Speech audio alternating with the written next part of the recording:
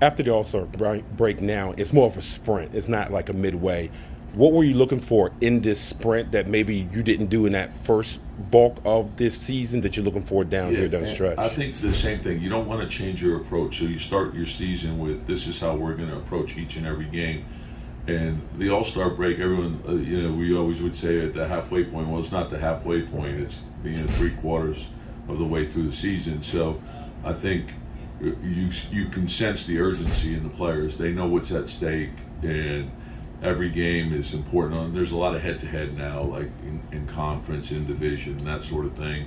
So I think it's added importance to each one of those games. But the urgency, the big thing, don't shortcut anything. If you shortcut your process of getting ready to play, it'll be reflected in performance. And so all the little things do matter.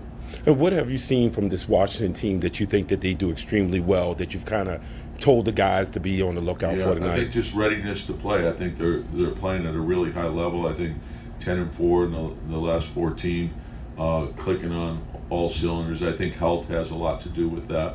I think picking up none was a good pickup for them. So they have quality depth. They have size. The rebounding is a big factor, and also the way they've started games.